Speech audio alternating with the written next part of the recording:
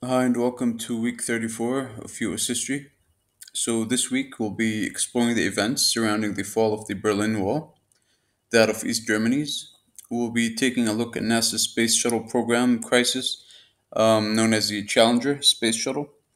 We'll evaluate the LA riots of 1992, and we'll analyze the causes and effects of the dot-com bubble and assess Barack Obama's presidency. So first, we're going to start on the date of November 9th, 1989, the day the Berlin Wall fell. The wall, which had separated East and West Berlin since 1961, became a symbol of the Cold War. Its collapse marked the end of an era, signifying the reunification of Germany and the beginning of a new chapter in global geopolitics. Our next topic for the week will be delving into NASA's space shuttle crisis, specifically the Challenger disaster of January 28th, 1986.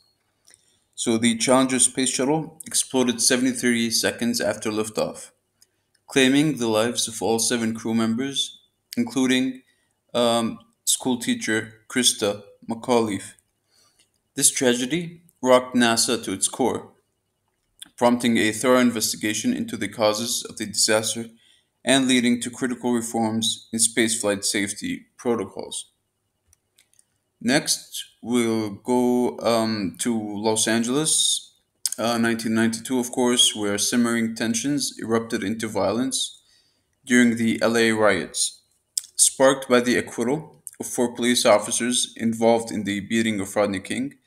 The riots lasted 6 days, resulting in widespread looting, arson, and violence. The unrest exposed deep seated racial and socioeconomic divides, prompting soul searching and calls for reform in law enforcement and urban governance.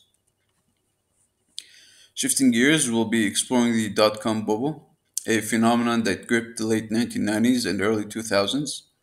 Fueled by the rapid growth of internet based companies, investors poured billions into startups with sky high valuations, only to see many of them collapse when the bubble burst in 2000.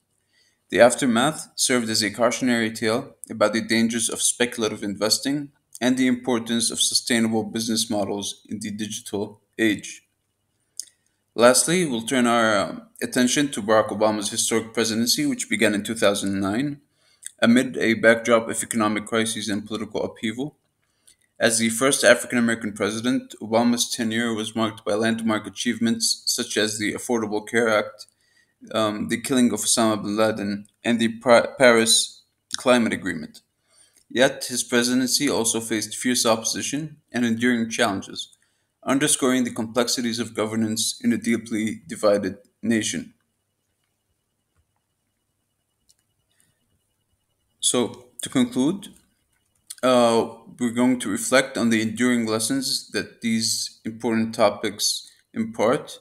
So, from the fall of the Wall of Berlin to the challenges of space exploration, from civil unrest in LA to the highs and lows of the digital revolution, and from the hopes and aspirations of the Obama era to the enduring quest for progress and equality. Each topic reminds us of the resilience of the human spirit and ever evolving tapestry of our shared history.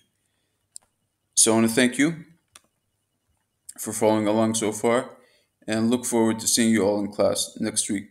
Thank you.